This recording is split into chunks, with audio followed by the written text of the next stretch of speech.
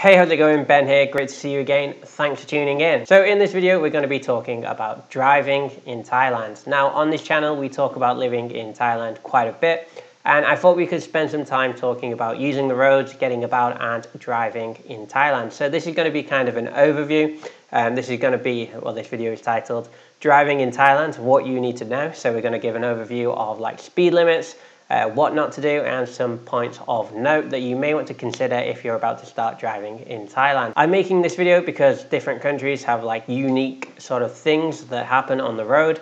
And definitely there's a big difference in between using the roads in Asia than perhaps there is in Europe or America.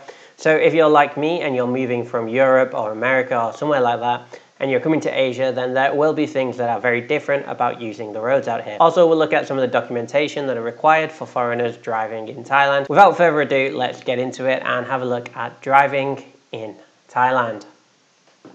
All right, so driving in Thailand, what you need to know.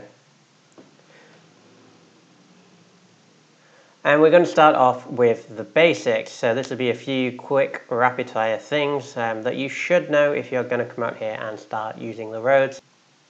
Thailand drives on the left. So yeah, that's probably one of the most useful things, but also one of the most obvious things. You'll probably notice immediately that Thailand drives on the left. If you're wondering why Thailand drives on the left when most of the world drives on the right, well, actually, I had a little bit of a Google search because I was wondering why, being someone who's from the UK. Obviously, we drive on the left there, so I wondered why Thailand drove on the left as well. So apparently, the first car in Thailand was a gift from the British royal family to the Thai royal family. That car obviously came from England or the UK. I'm not sure where it came from specifically, but because it came from the UK, it was set up to drive on the left. And supposedly, that is the reason why Thailand still to this day drives on the left of the road. So yeah, worthwhile to remember, in Thailand, you drive on the left. Maybe a bit confusing, especially if you're coming from a country that drives on the right. You must be 18 years old to drive in Thailand. So if you're 16 or 17, worthwhile remembering, it's not technically legal for you to be out using the roads. I've read online that you must be 18 to be in charge of a vehicle here in Thailand. Tourists must have an international driving permit or IDP. So the easiest way if you're coming from abroad to be legal to drive in Thailand, obviously you probably don't have a Thai driving license if you're just coming as a tourist. So what you can do is apply for an international driving permit, and I do believe they are recognized here in Thailand. So if you had your British driving license, let's say, or wherever you're from, your home country's driving license, and the international driving permit, then you should be fine to travel on the road. Another note I read online said that you may need your passport as well when you're showing your documents. So if you got pulled over by the police, say you're renting a car, let's say you're on holiday in Phuket, you're renting a car, driving around, and you get stopped by the police, which does happen a lot, especially in the sort of bigger tourist areas. You may get pulled over and they want to see you're legal to drive. So what you would probably want to have with you is your driving license from your home country, the international driving permit, and your passport, and you should be fine. That's what I read online. And actually, I do have some experience with this. When I was pulled over in Pai, so just north of Chiang Mai once, when I was riding a motorcycle, I was asked for an international driving permit or a Thai license. Fortunately, I have a Thai driving license, so I didn't need the international driving permit. However, because it looked like I was a tourist, then they asked for the international driving permit, which I didn't have. So I do think that if you have your international driving permit, your license from your home country, and your passport, supposedly, then that would be fine for you to drive then in the Kingdom of Thailand. So the international driving permit is sort of a new thing for me. It's not something I know specifically about. From a Google search online, this is what it kind of looks like. So this one is from the USA. It says fee is $15, and it's look like a little sort of white booklet. Apparently you can then take that abroad. So yeah, that's potentially what the international driving permit looks like. Once again, not anything I have experience using. Like I said, I do have a Thai car and motorcycle license, so I don't have any need for the international driving permit. And that brings us on to our next point quite neatly. Expats can get a Thai driving license. So if you are living in Thailand for an extended period of time, I'd say it's definitely worth getting a Thai driving license, especially if you already have a driving license from your home country. Then it's not too difficult to get the Thai driving license. Now, maybe it's fine just having the international driving permit and your license from your home country. However, I do think having a Thai driving license does make things a bit more smooth. You can also use it for identification. You don't then need to carry your passport everywhere you go when you're in Thailand. If you've got your driving license, your Thai driving license, it's a good form of identification if you're living in the kingdom, and it is much simpler if you get stopped by the police. They want to see your license and you've got a Thai driving license, then you probably won't get any issues whatsoever. So definitely worth applying for your Thai driving license if you're staying here for an extended period of time. And just to show you what that looks like, so here's a picture of a Thai driving license I found online. Presumably this is for promotional purposes only, and yeah, that's what a Thai license would look like. And you can get one if you're a foreign citizen and living in the Kingdom of Thailand. Getting a Thai driving license isn't as intimidating as it may seem. It's actually pretty straightforward. I am planning to make a video on this specifically in the future, so stay tuned if that's something you're interested in doing. I will make a video soon about the process of getting your Thai driving license.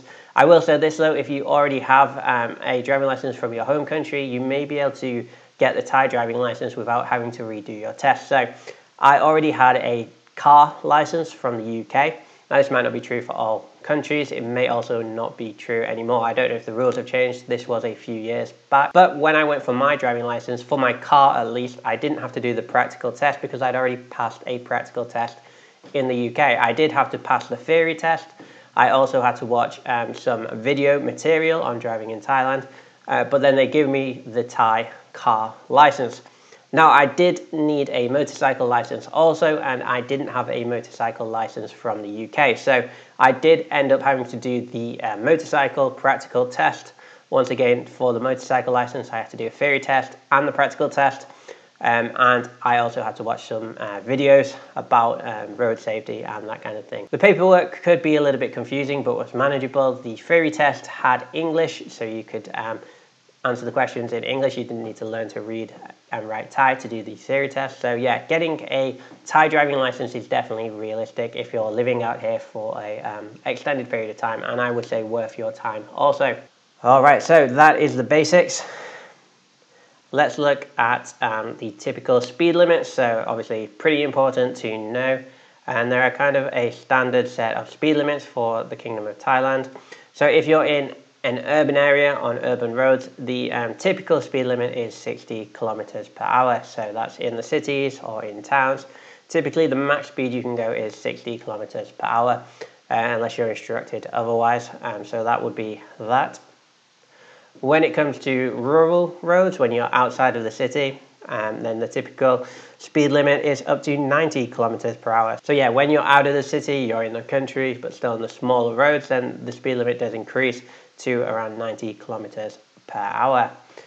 And finally, for highways, so the big highways, the max speed limit is 120 kilometers per hour. And that's on the big highways driving around in Thailand. So those are your typical speed limits.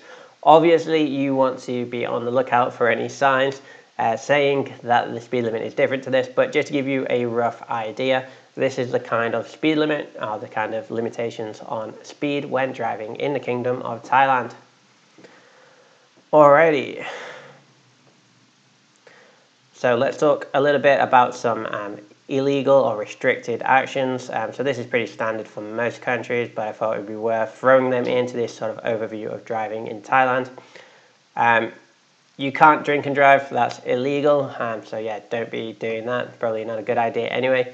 But yeah, drinking and driving is obviously illegal in most countries, and that is true also for Thailand. Talking and driving, also illegal, so you're not supposed to be talking on your mobile phone unless you have the hands-free set. Now, this is something you may see, but yeah, it is technically illegal, and I wouldn't recommend doing it. It could get you in trouble, could get fines, and you don't want that, do you? So yeah, don't do these, don't do that. It is also illegal to not wear a seatbelt. Now, some vehicles out here are pretty old. Some may not have seatbelts in the back. But yeah, it is actually illegal to not have your seatbelt on as well. So bear that in mind when maybe you're choosing a car. If you notice the back seats don't have seatbelts or anything like that, or someone tries to encourage you to get in the back of a truck or something like that, then it is technically illegal to be driving in the Kingdom of Thailand without a seatbelt. So those are the illegal restrictions that you probably would be expecting. They're pretty common, pretty standard internationally, so and things are no different here in the Kingdom of Thailand when you're out on the roads. So just a few things also that I thought would be worth mentioning. So these are a few things that you can take note of because they may be different from your home country. There are a few things that surprised me, at least while driving in Thailand, so I thought I would share them with you. So first up, left turns at red lights. It is legal to make a left turn at a red light in Thailand unless instructed otherwise. So if you're at a red light and you want to turn left, because obviously they drive on the left, you are allowed to take a left turn even when the light is on red, unless there is a sign saying you're not allowed to.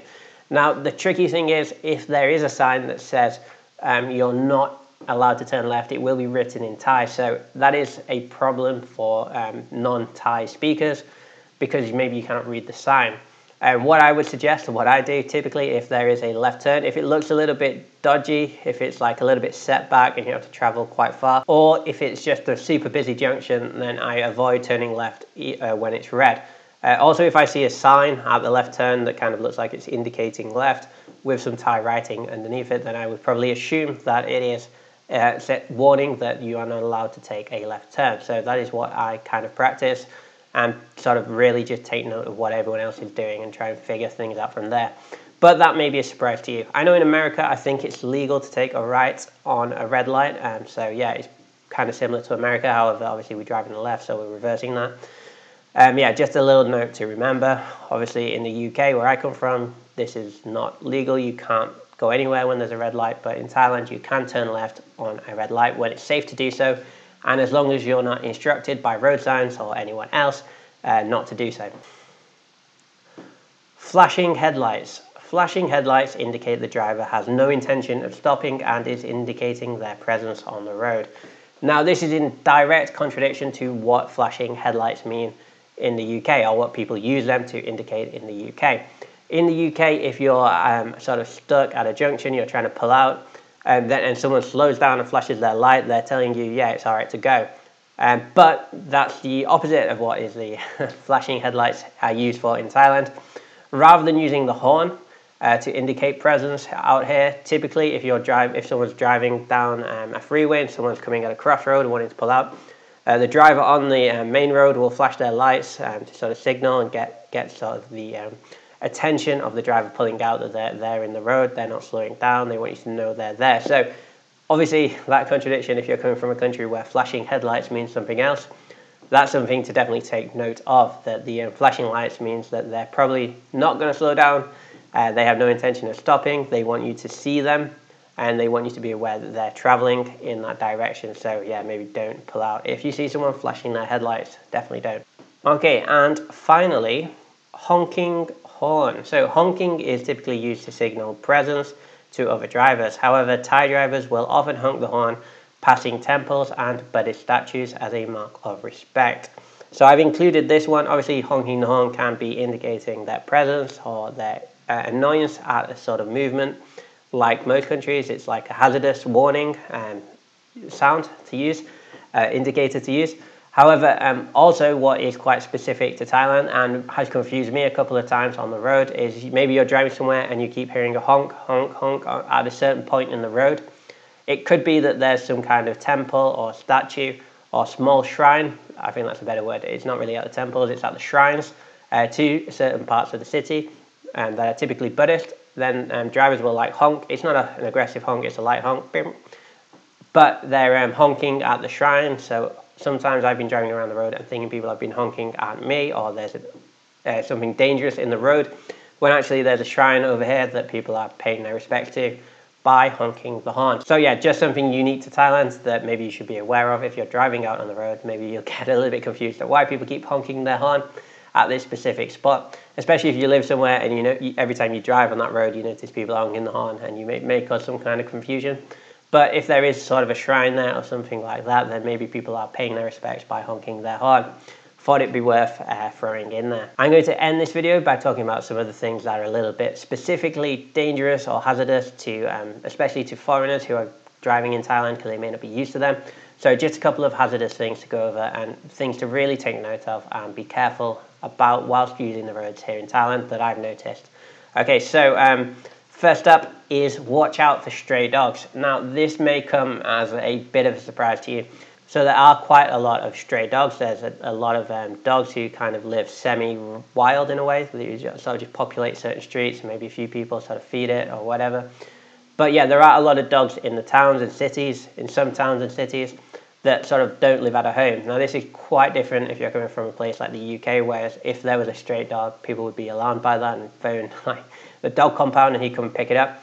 But there are a lot of dogs who sort of live outside. But even if they have a family, they have a home that they stay in, so oftentimes they're allowed to sort of roam freely about. So this can be a problem while you're driving your car. And it may seem like obvious to watch out for dogs, but I can't stress this enough. You need to really slow down when you see sort of a stray dog or a dog on the street in Thailand.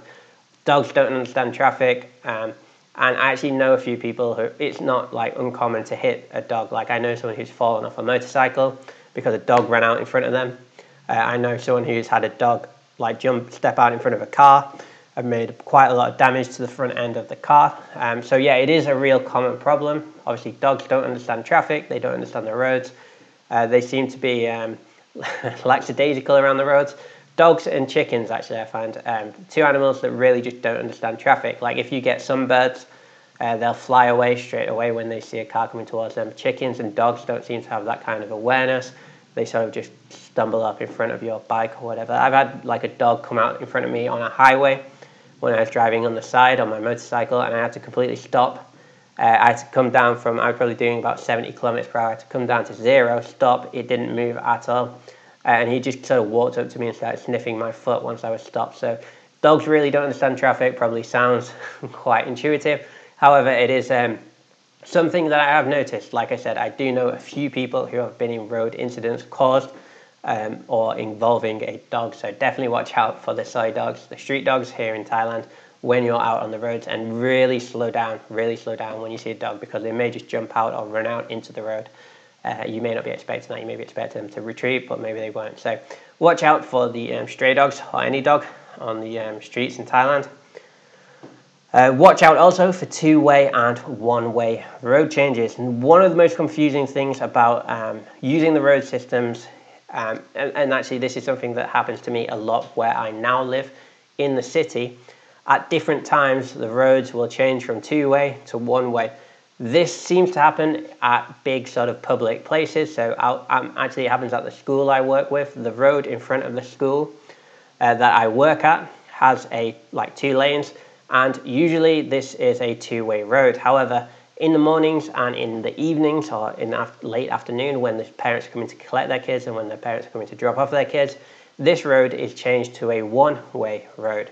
And this is sort of like it makes the traffic, because there's obviously a lot of traffic at those times, specifically at the school, so this makes the traffic flow better, supposedly.